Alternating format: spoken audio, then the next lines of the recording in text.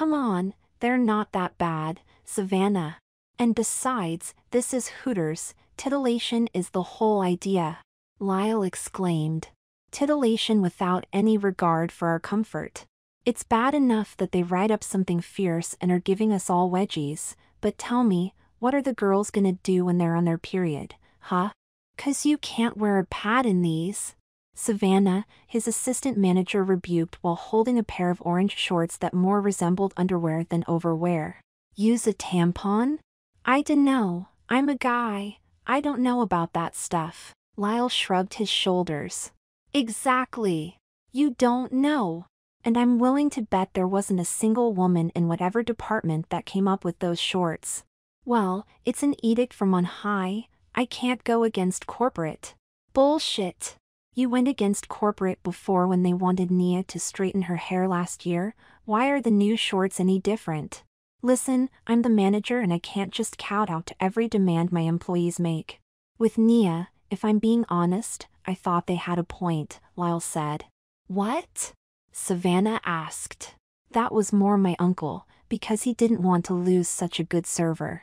But if I try to keep fighting corporate when you tell me to, it makes me look ineffectual, especially since the girls treat you like my equal when you're only my assistant manager, Lyle replied. It makes you look like you care about your servers. My job isn't to care, my job is to make sure we make money, and I heard from other branches that those shorts are very popular with the customers and that's what matters. The takeaway is that it's my uncle who owns the place and put me in charge, so my rule is law and I've got to take a stand on the side of being pro-shorts and if it makes me unpopular, well Machiavelli said it's better to be feared than loved. I'm the boss and what I say goes. Okay, fine. But if you expect me to be in your corner, I won't. I'm telling the girls I fought for them. Savannah frowned. Do what you need to do, just remember, what I say goes, Lyle smiled as Savannah sadly walked out of the office, shutting the door behind her. Savannah walked out to the front of the store where a group of Hooters waitresses, some in and some out of uniform, were waiting around a table with chairs placed upside down on top of it. Savannah was wearing the black variant of the uniform, with the long-sleeved top as opposed to the classic tank top that the other girls wore. Sorry girls, I did my best. Savannah shrugged as she tossed the sorry excuse for shorts down onto the table. He wouldn't budge, a blonde girl, named Ashley, asked. Nope, I think he's feeling a little inadequate, since you girls come to me when you need help, plus he knows how much we miss his uncle, and so he's using this as a power trip, Savannah said. Hopefully the push on social media will make corporate reconsider, but for the time being, we've got to wear the new shorts. This sucks. I miss Richie, he always treated us with respect and went to bat for us with corporate. I can't believe he retired and left us with Lyle. Ashley said. I didn't mind him much when he was Richie's assistant, but now I feel that he's always leering at us when we have one-on-one meetings in his office. I'm surprised he hasn't tried to ask any of us out to be honest, Nia, a black waitress with her hair in braids said. I think he knows the limits of his position. But I hate how he never takes our side when it comes to the customers. That guy last week got super handsy and he told me, just think of the tips you'll get. Like it wasn't totally degrading.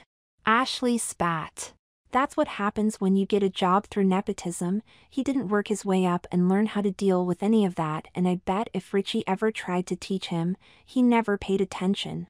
Nia said. No wonder we've had girls quitting left and right. He treats us like crap and Richie always threw in a little extra around the holidays to make up for handsy customers and we've got jack squat from Lyle, another girl spoke up. I know, but there's nothing I can do about it, so we've just gotta suck it up and hope that those girls in other states who say the new shorts have been doing wonders for their tips are right, at least make it worth our while, Savannah sighed. I bet he'd feel differently if he was one of us. Nia muttered. Yeah, if he knew how it felt to be objectified even further than we already are, because I can live with how it was, that's why I took the job here. But if the uniforms are just gonna get skimpier and skimpier. Ashley said. If you were manager, you'd push back, 'cause you know how it felt to be one of us, a raven-haired girl named Deanna said. You're right. If only there was a way to make Lyle know how it feels to be us, if only for just a day. Savannah trailed off. Can you imagine Lyle walking around in those orange shorts? A redhead named Orla tossed her head back in laughter. Oh my god, that's hilarious. Ashley giggled, which turned into a full-on fit of laughter. The rest of the girls, including Savannah, joined in on the laughter fit. That's priceless. Savannah wiped a tear of laughter from her eye. Although, what? Nia asked. Deanna is right. If Lyle knew how those shorts felt when you're the one wearing them, he'd probably see our point of view, Savannah said. You can't seriously be suggesting what I think you're suggesting, Save, Orla said. I think I am. So, do you think a few of you can run some errands for me in the morning? Savannah asked. The next morning, hours before opening, Lyle sat at his desk in his office and looked over his emails on the computer. As he did so, there was a gentle knock on the office door. Come in, Lyle shouted. Savannah pushed the door open and walked in carrying an orange mug of coffee, the mug naturally branded with the restaurant's logo. Coffee, boss? Savannah asked. I see you're in better spirits than yesterday. Finally realized that I was right? Lyle nodded as Savannah handed him the mug. Something like that, but don't worry, I think we're going to be seeing eye to eye from now on. I'm glad to hear it, Lyle said, sipping his coffee. And hey, I think the new shorts really accentuate your asses. I think tips are gonna be flooding in from now on. I'm glad you think so, Savannah smiled. Enjoy the coffee. Thanks. Lyle took a big swig of the coffee before returning to his work. If Lyle was as smart as he thought he was, he might have wondered what caused Savannah's change of heart. But as it stands, he wasn't wondering that, he was happy that Savannah was finally treating him like her superior. After a few minutes he started to feel really drowsy. He found it difficult to keep his eyes open, fighting against himself to open them every time they closed. What's wrong with me today? Lyle yawned. I thought I slept pretty well last night. Well, we don't open for another few hours. I bet I can sneak in a little nap. Lyle slowly leaned back in his chair and promptly passed out. After a few moments, there was another gentle knock on his door. Boss? Lyle? Savannah asked as she opened the door slowly, smiling when she spotted the unconscious form of Lyle lying back in his desk chair. Girls, time to get to work. Soon, the office was swarming with Hooters servers in full uniform, although most of them stayed behind in the restaurant proper to continue prepping for opening, leaving Savannah with her team of Nia, Deanna, Orla and Ashley at her beck and call, ready to begin their task. First things first, get him stripped and we'll need him to be hairless below the eyebrows. Did you bring the razors? Savannah asked. I did you one better, I brought Nair. It'll be quicker, Deanna said, pulling out a pink bottle and shaking it up. Perfect, Savannah said as she started to untie Lyle's shoes. The other girls followed suit and soon, Lyle's traditional outfit of an orange polo shirt emblazoned with the Hooters logo on the breast was gone, and he was in just his boxers as he lay back in the chair, dead to the world and completely unaware of what was going on. But not for long, as Savannah slid down the boxers and tossed them into the pile of clothes on the floor. Looks like he had another reason to feel inadequate, huh? Nia giggled and elicited a similar response from the rest of the girls. Focus, girls. We have a limited window for this. If he wakes up before we're done, we're screwed. Deanna, start narring, and Orla, start with the wig, Savannah ordered. Simultaneously, Deanna, wearing gloves to protect her hands, started applying the depilatory cream to Lyle's body, starting with his legs, but also doing the tops of his arms, his chest, his armpits and even his face, to get rid of the paltry excuse for stubble he had going on, while Orla started using product to pull his relatively short hair back so that she could place a wig cap over it, securing the edges of the wig cap with glue, before doing the same with a curly blonde wig, gluing it to the wig cap. By the time Orla finished the wig, Deanna was wiping off the cream, leaving Lyle as nude as the day he was born, but with a very interesting and sexy new hairstyle that Orla was still fussing over. With the first stage done, Nia pulled out a package of press-on nails, matching them to each of Lyle's fingers before gluing down the active-length squoval nails, done in a very tasteful French design. Ashley, on the other hand, was working on his toenails, a more intensive job as that required Ashley, whose mother owned a salon when she was a teenager, to shape, groom and polish his toenails by hand. While waiting for his toenails to dry, Deanna handed Savannah a bra and they wrestled it onto Lyle's chest, not an easy feat when having to lift his dead weight off the back of the chair in order to secure it. But once they did, they slipped some breast enhancer inserts into the bra and glued them down to Lyle's smooth chest. Almost perfect. Orla held her fingers in a rectangle shape and looked at Lyle's chest intently. They just need a little something. Orla dug into a makeup bag and pulled out a brush and some powders while Ashley, who'd spent the last few minutes blowing gently on Lyle's toes to dry them, causing him to stir slightly and his mouth to curl up into a smile, which Savannah took advantage of by taking a few snapshots of him seemingly enjoying his makeover, checked them one last time. They're dry. Time to get our new girls suited up, Ashley exclaimed. Before they could start on clothes, however, Nia took some time to, using some tape, to tuck Lyle's penis and testicles down, adjusting it so that he could use the bathroom, but only if he sat, while Savannah shoved a tampon into his ass using the applicator. It's a shame we don't have anything to enhance his ass. Ashley sighed.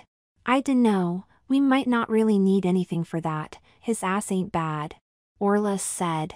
Once that was settled, they moved on to the uniform. Starting with a requisite Hooters orange thong, they pulled it up over his tucked manhood and made sure it was tightly secured. Then came some tan pantyhose. It took 3 of them, Savannah, Deanna and Nia, to pull them over each of his legs, but now it was time for the dreaded shorts. The girls took great satisfaction in stuffing Lyle's butt into the orange shorts, although again, calling them shorts was being generous, making sure to pull them just high enough so that both the thong and the shorts would get stuck between his buttocks. Once that was done, next came the white slouch socks and then the bright, white tennis shoes. It's just a shame that the uniform doesn't include heels, 'cause I think that would really be the icing on the cake, Deanna said. Unfortunately, we have to adhere to the established uniform. It's an edict from corporate, Savannah smirked.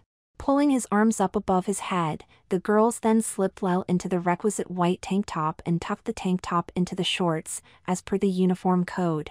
The final piece of the makeover was his makeup, and as per restaurant rules it wasn't too overstated, just some simply accentuating of his eyes, curling the lashes and making his natural hazel eyes pop, softening his facial features with blush and foundation, and accentuating his lips with some shiny pink lip gloss. Ashley even took the liberty to pluck his eyebrows a bit, but not too much as Lyle started to stir more and more frequently. I think we're done, girls. Time to meet our newest Hooters girl. Savannah clapped her hands happily. As Lyle groggily started to wake up, the first thing he noticed was a strange taste on his lips. What was that flavor? Bubblegum? The next thing he noticed was a heaviness on his eyes. Assuming it was eye boogers, he reached up to dig them out but got startled when he noticed the French tips on the ends of his fingers. What the hell? Lyle jumped back and tried to focus his eyes on the nails, breaking through his grogginess. Wakey wakey, boss, Savannah sang. Lyle looked up to see Savannah and some of the other girls standing on the other side of his desk, smiling at him. What's going on? Lyle asked. Why don't you take a look for yourself? Savannah handed Lyle a small makeup mirror. He quickly grabbed it from her hands and his jaw dropped as he stared at his made-up face, framed by curly blonde hair, in the mirror. Who the hell is? Lyle muttered, before hopping up and pointing an accusatory finger at Savannah. What the fuck did you girls do to me? Nothing much, we just thought that if you were gonna support the new shorts, you really ought to try them out for a day to be sure, Savannah said. Lyle looked down at himself and traced the path from his white sneakered feet, up his pantyhosed legs and finally to his chest, snugly resting behind the classic Hooters logo. I have breasts. How can I have breasts? Lyle asked, looking down at his surprisingly robust chest. You are quite endowed, aren't you? Unfortunately they aren't real, but they're the closest thing to it, Savannah said. Betcha never noticed I'm as flat as a board, Orla said, motioning to her chest, which Lyle noticed was flatter than usual. But add one bombshell bra, some sticky boobs and creative contouring of my cleavage and voila. Did wonders for you, too. This has gone on far enough. Help me get this crap off. Lyle grabbed the wig and yanked, but only served in pulling at his own skin, wincing in pain. Ouch! Yeah, the wig is glued on, and so are the breast forms and nails, and we have the solvent, so you're playing our game now. Nia wiggled the glue bottle. What do you want? You want me to push back against the shorts? Fine, I'll call corporate right now and lodge a complaint. Lyle grabbed the landline phone off the desk and started dialing a number, but Savannah quickly snatched it out of his hand. It's too late for that. That's what we wanted yesterday. Today we want you to have tangible experience before you make that call, Savannah said. And if I refuse? Well, first, you'll never get the solvent to get rid of the glue, and second, check your email, Deanna said. Lyle, with slight difficulty due to his nails, opened his emails to find several photos from varying stages of the makeover, and Lyle with closed eyes and a smile on his face. It didn't take too long to connect the dots of what might happen if Lyle disobeyed his staff. It's blackmail then. So all you girls want is for me to spend a day as a waitress? Lyle asked. Yep. Ashley smiled. Fine. I mean, it can't be that difficult, right? Lyle said. Oh, you'll see. Savannah grinned. Now, let's get you the crash course. Savannah motioned for Lyle to exit the office and he took tentative steps towards the door. Stepping across the threshold, Lyle felt all eyes on him as the various servers and hostesses knew exactly who he was as he stepped through the door. First things first, your walk is all wrong, you've got to sway your hips as you walk. It'd be easier to learn in heels, but store policy means you've got to learn in flats, Savannah said. Watch me. Savannah crossed the room, every movement graceful and sexy, even while wearing sneakers. The irony being that Lyle could never have stared at her ass as she walked before, but now it was being required of him, not that he could enjoy it dressed as he was. As she reached the counter, she turned around and motioned for Lyle to join her. Lyle complied and began walking, unsteadily as he tried to mimic her movements, but utterly failed. But after a few mid-walk adjustments by Orla, Nia and Ashley, not to mention words of encouragement from the entire staff, Lyle's walk eventually became suitable enough for the girls to accept, which was good, because the restaurant was about to open. The day's first customers began to trickle inside and the hostess began seating them while Savannah and Nia briefed Lyle very quickly on what was expected of him as a waitress. You always have to smile when dealing with customers, remember that, Nia said. Take the orders, write them down, it's simple stuff. I think I can handle taking orders. Lyle grumbled. And you might want to try lightening your voice. Husky can be sexy, but I bet you don't want them to know what you're packing, right? Savannah added. Like this? Lyle strained his voice into a falsetto, although the reactions given by Savannah and Nia told volumes about the quality. You'll figure it out, Nia said. All right, it's time for your first customers. Savannah held out a name tag emblazoned with the name Lila on it. Remember, pin it to the left side. Lyle complied and took a deep breath before walking out to the first table where a trio of college-aged guys sat, tittering as they glanced at the menus. But once Lyle approached, mimicking the walk he'd been shown earlier, their attention was firmly on their server. Hey guys! I'm, Lila, what can I get started for you today? Lyle said, his voice dripping with fake enthusiasm. Maybe some drinks? A pitcher of beer perhaps? It's, one of the guys started, though he seemed as if he was suppressing a laugh. It's our first time here, what do you recommend? Well, all the food is really good, but we're famous for our wings. Original, smoked or Daytona? Lyle asked, feeling all of their eyes practically burning a hole through both the tank top and shorts, which were indeed writing up something fierce. Are they made from your finest breast meat? The second of the guys asked, before the entire trio broke out in raucous laughter. Lyle didn't particularly find the joke funny. For one thing, wings are made from wing meat, not breast meat. Unless you're talking about boneless wings, but that hadn't been brought up and Lyle didn't think they'd be smart enough for that anyway. But in the corner of his eye, Lyle spotted Ashley miming laughter while wiping down a table across the restaurant and nodding her head in a way that said, "Laugh at their joke. Or else." So Lyle did, smacking the table for emphasis and hearing the clack of his fake nails tapping the tabletop. "You are so funny. I've never heard that one before." Lyle added a giggle to the end for dramatic effect. "So, wings?" "Yeah, original and a pitcher of beer," the first guy said. "Great choices, I'll go get that started for you," Lyle said, writing down the orders. "Be back soon." Lyle wiggled his fingers as he waved to the guys as he made his way back behind the safety of the counter and handed the order slip to the kitchen staff. "Great job," Savannah said. "That was a good show for your first time. Let's hope your next table is as successful." Savannah pointed over to a nearby table where a hostess was seating a group of 3 middle-aged men who were already leering over the hostess. "Come on, do I have to serve every table?" Lyle asked. "As our newest trainee, there's no better way to learn that baptism by fire," Savannah said. "Now move that caboose before I make you." Lyle whimpered as he unwillingly sauntered over to the table where the middle-aged men were already undressing their waitress with their eyes. "Oh, if only they knew. Hey fellas. Welcome to Hooters, I'm Lila, what can I get started for ya?" Lyle chirped. "Hey, dollface, you're new, aren't you? I thought we knew all the waitresses here," the first man, a fat, bald man in a yellow polo shirt, remarked. Yeah, it's my first day," Lyle said, hoping it might mean they'd make his job easier. "Don't worry ladies, we'll help you break her in," the second man exclaimed. Naturally this made the other waitresses and hostesses laugh while Lyle could only blush while gripping his pad in his manicured hands. "We'll have wings, a pitcher of beer and an order of fried pickles," the first man said.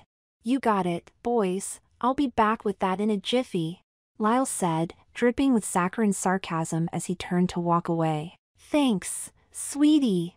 The third man spoke for the first time right before he smacked Lyle on the ass as he started to walk. Lyle responded by jumping forward by a few steps and gasping. The room went silent and the embarrassment was palpable. Lyle was about to turn around to give the man a piece of his mind when he caught Savannah's gaze, and she just shook her head while glaring at Lyle. Lyle just looked down at the floor and quickly made his way back behind the counter to hand in the order slip to the kitchen.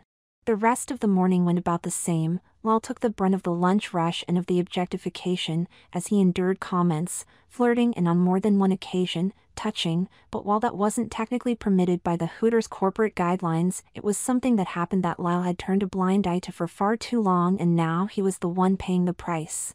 Finally, during a lull, Lyle had a chance to rest, massaging his aching calves as he waited for things to pick up again.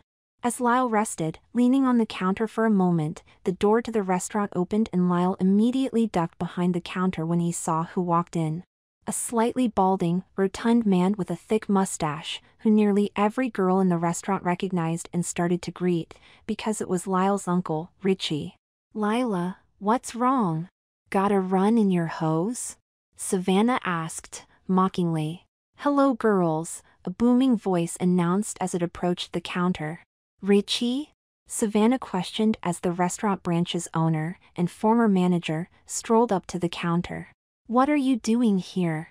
What's up, savvy?" Richie asked. "I was in the neighborhood and I figured I'd drop in to see how my girls were doing." "I can't believe you called my uncle," Lyle whispered to Savannah. "I didn't," Savannah whispered back. "But I couldn't have arranged the luck better myself." "Anything wrong down there?" Richie asked, peering over the counter. "Not at all, Richie. Just a new girl readying her sneakers." "Want something to eat?" Savannah asked. "You know? I think I could go for wings right now. I'll go grab a seat, and you can send someone over when they're free." "Oh, and tell Lyle I'm here," Richie said. "Will do." Savannah gave him a thumbs up as he started walking towards an empty table. "Oh, Lila." "No way," Lyle said. "He'll know it's me. Looking like that, I wouldn't even know it was you if I hadn't been the one giving you the makeover. Now do it or you'll never see the solvent." Savannah ordered. Fine. Lyle stood up and brushed himself off, before mustering up all his fake enthusiasm to strut across the floor to his uncle's table. So, what'll it be, sir? Lyle asked, trying his hardest to not make eye contact, lest he be recognized. I'll have my usual, don't worry, the guys in the kitchen know what it is. Just say Richie wants his usual and they'll get it started, Richie said.